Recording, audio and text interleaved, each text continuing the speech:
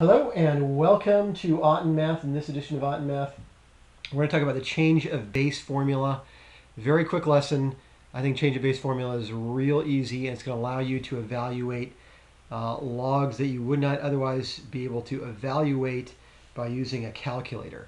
So problem is, in your calculator, your scientific calculator, if you end up with something like this, you cannot evaluate it because the calculators will only evaluate natural logs and then common. So this is a log with a base of e, and common logs, which are logs with a base of 10. So you can type in natural log. You'll have an ln button in your scientific calculator, and you also have a log button, and both of these refer to logs with a base of 10 and logs with a base of e. No scientific calculator that I know of has an ability to evaluate this expression, so we're going to figure out how to change the base in order to evaluate it using your calculator. All right, so here we go. Very straightforward. And I give you an example, and then I'll talk about two derivatives of this example. So I have log base 5 of 8. I can simply change the base to a common log, or log of 10, right? And now I have log of 8 over log of 5.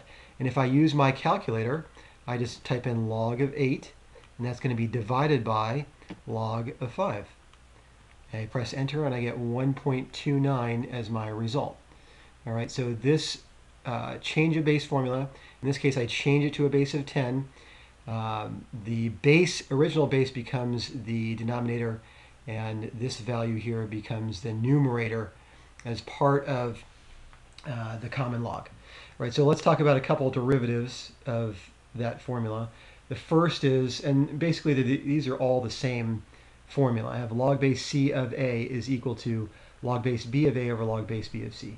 So what we're saying here is we can change the base to whatever we want, but a and c, a goes in the numerator, c in the denominator.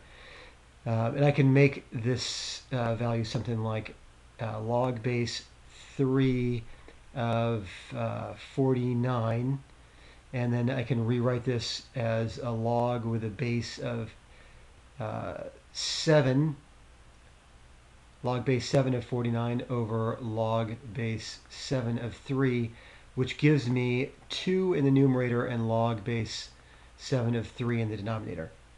I'm not really sure why you'd want to do it this way at this point using these numbers, but I can just give you an example.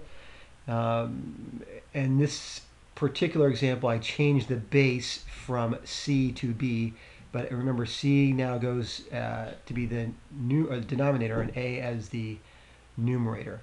All right, second log function or change of base function is what we did when I originally presented the change of base formula, and that's just converting this particular log to a quotient of two common logs. So I have log now, let's say base 5 of 7, and that's going to give me log base 7, log of 7 over log of 5.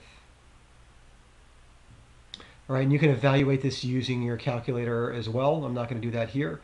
And then also you have a button in your calculator for natural log, as I mentioned, so I can convert the same log expression, log base 5 of 7, to the natural log of 7 over the natural log of 5. All right, so just going through a couple examples, I have log base 7 of 4.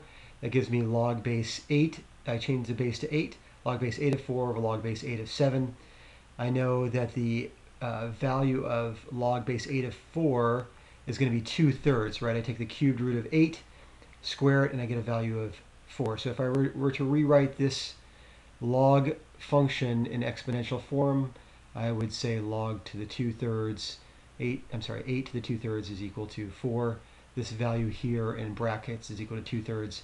I can't do anything with a log base 8 of 7 unless I use a change of base formula to find out an answer. Okay, second, log base 7 of 4 is the same as a common log of 4 divided by the common log of 7. Again, I can use my calculator using the common log function. You should get a value of 0.712. And then finally, log base c of a, again, is natural log of a over the natural log of c. So same example, log base 7 of 4 is the same as the natural log of 4 over the natural log of 7, and you get the same value, 0.712, as a result. Okay, that's it for Ought Math and the change of base formula. Come and join us for some practice problems. We'll review all the properties of logs, condensing and expanding expressions, and also the change of base formula.